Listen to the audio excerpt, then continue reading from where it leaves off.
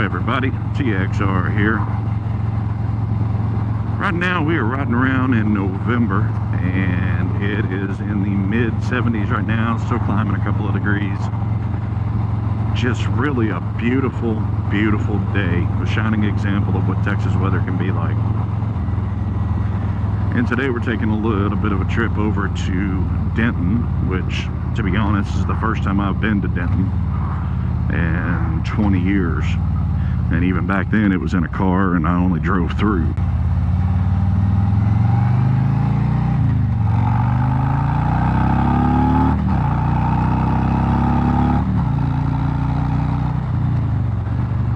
And I'm still loving this new bike. I haven't really given it an introduction yet.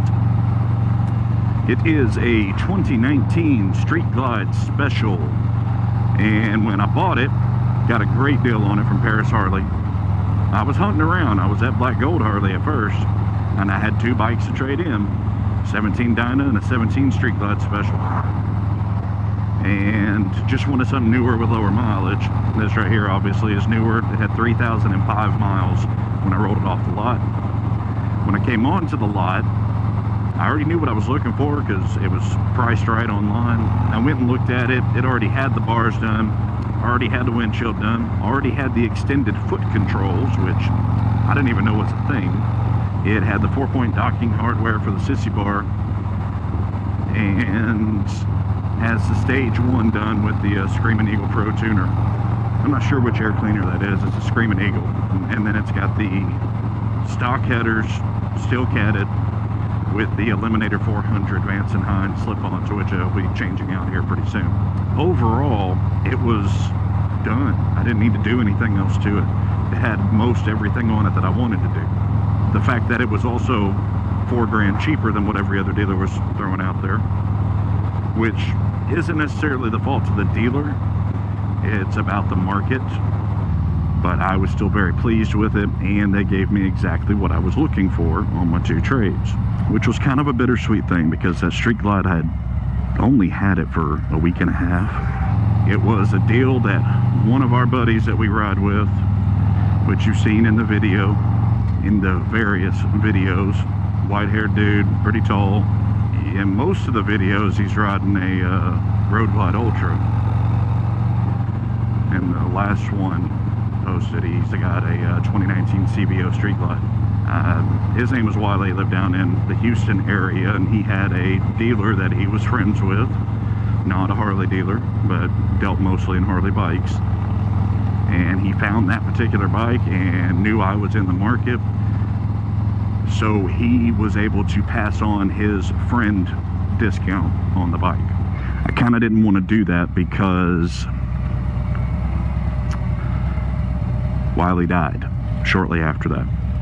It's one of those things, I've tried to record something about this a lot and just never am happy with it. I don't think I'm ever gonna be happy with it. It's a bullshit topic.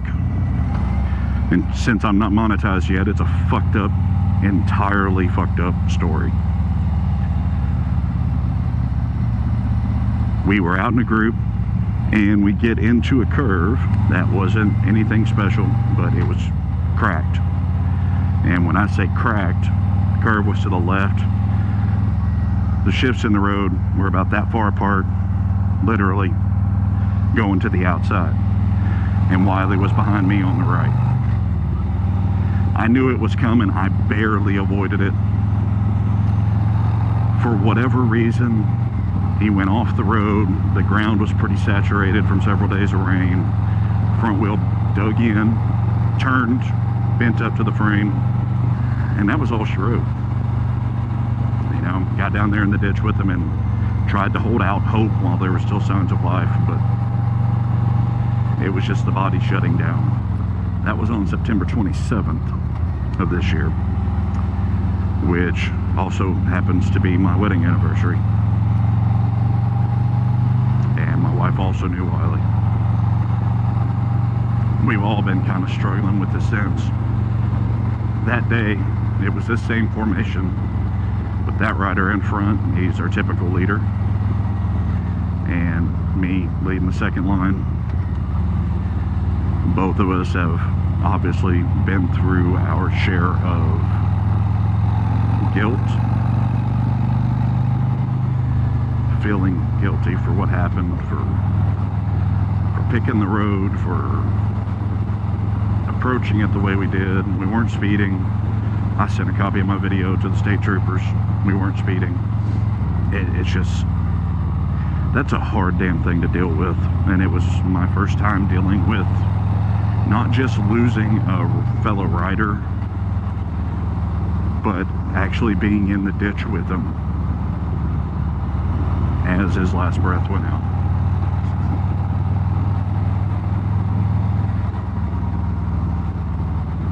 It's been a very complicated ordeal.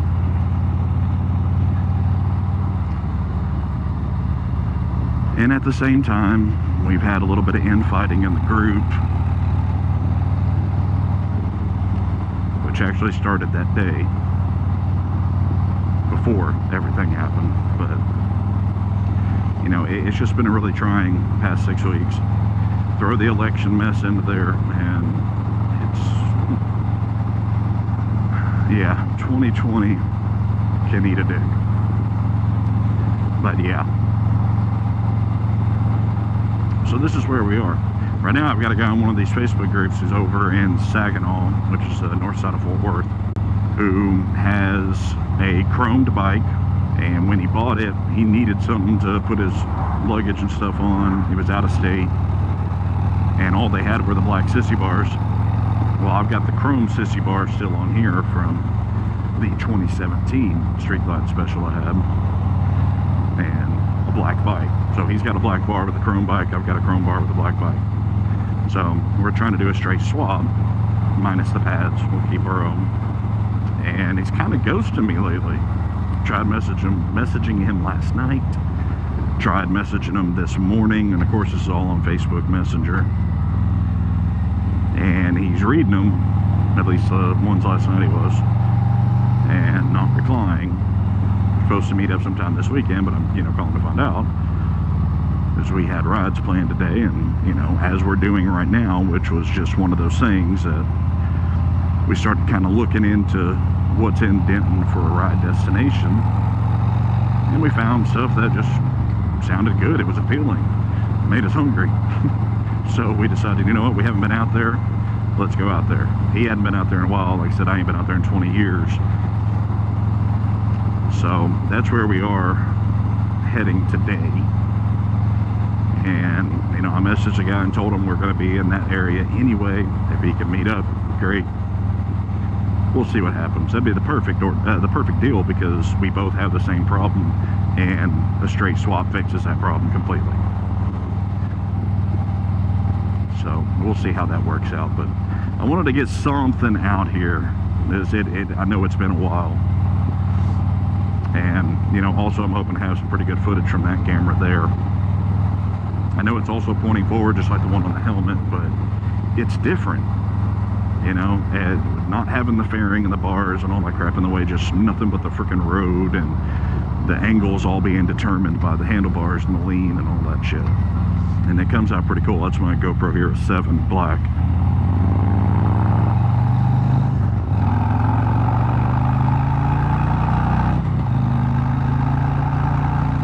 And 114 sure is nice.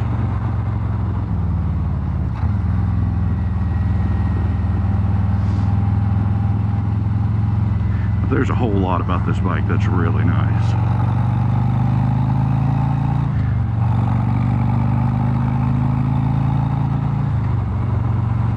You know, it's just one of those things, man.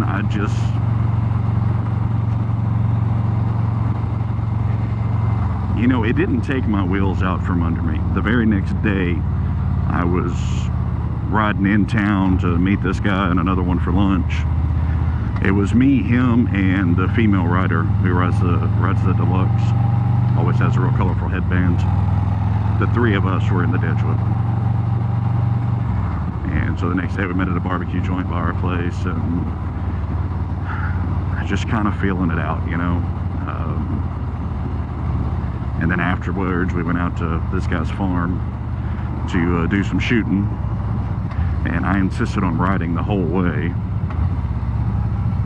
even though he's got a long-ass gravel driveway, and still had to get in the truck anyway to go back on the back of the property and all that. I mean, it's just... It was one of those things, I was afraid that it was gonna take my wheels out from under me. And I really didn't want it to. I really wanted to continue to enjoy riding, because that's what this was all about. Enjoying riding. You know, and it's cliche as hell, but Wiley died doing what he loved. Man, I mean, we're talking, he was on the edge of retirement from a 40-year career. The thing that was holding him up was the fairly typical buyouts that happen to employee contracts. Not that he wasn't already well set up, but that certainly helps more. And what he had set up for retirement was a life of riding motorcycles. With the beautiful lake house, riding motorcycles and fishing. And sitting on his back porch feeding the deer. So, yeah, I didn't want this to take my feet out from under me, because that would have sucked. But to be continued in a moment.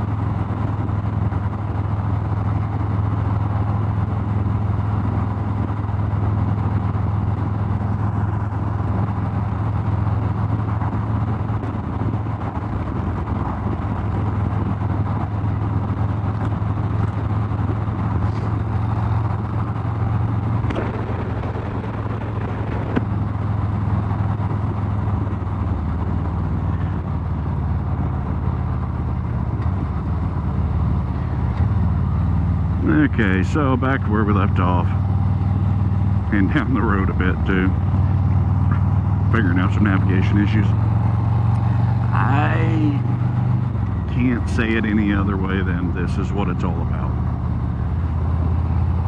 You know, we're not out here going crazy or anything, we're just enjoying it. Like I said, it's been a very difficult past 6 weeks.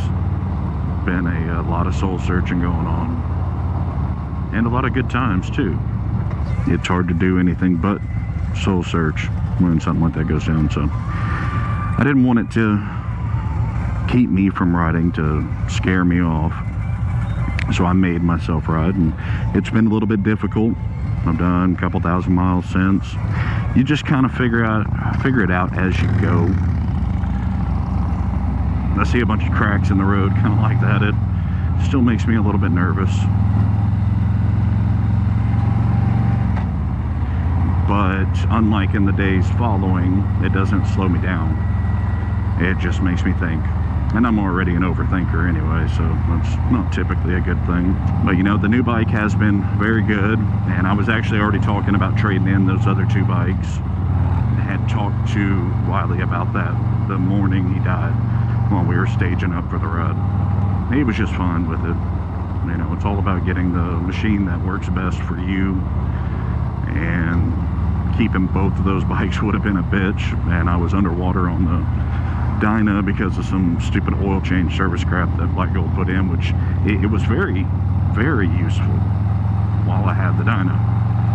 But what ended up happening is the 5K service and the 10K service on that bike, ultimately, I paid $1,900 for each.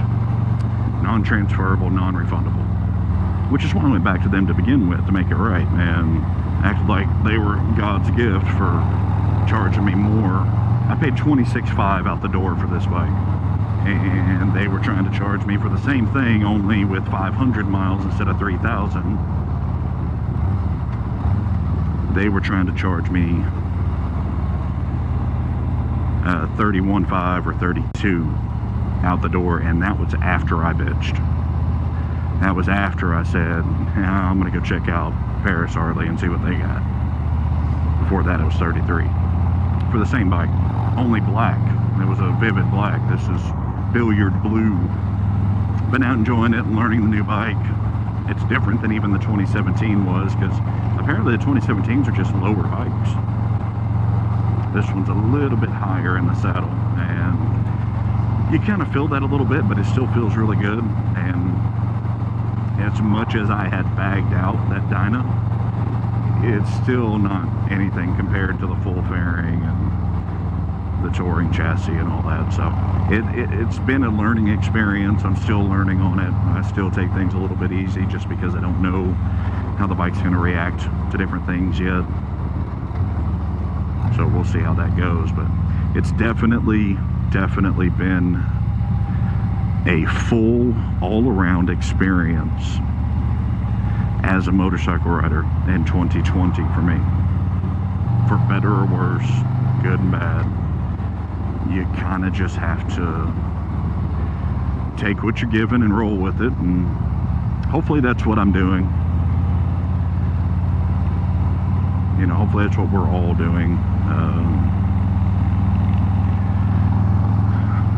You can't climb in the grave with them, you know. But that's all I've got for now. We're going to continue making our way on 455 over to, actually I think this goes to Salina or Wills Point, and then we'll work our way down to Denton from there. Kind of just playing it by ear. There's no set route, so we'll see. Ride safe, take it easy, enjoy the holidays, enjoy time with family, because another cliche is you never know how much time you got, so make the most of it. Try not to pull your head over the election stuff. Y'all be good. Peace.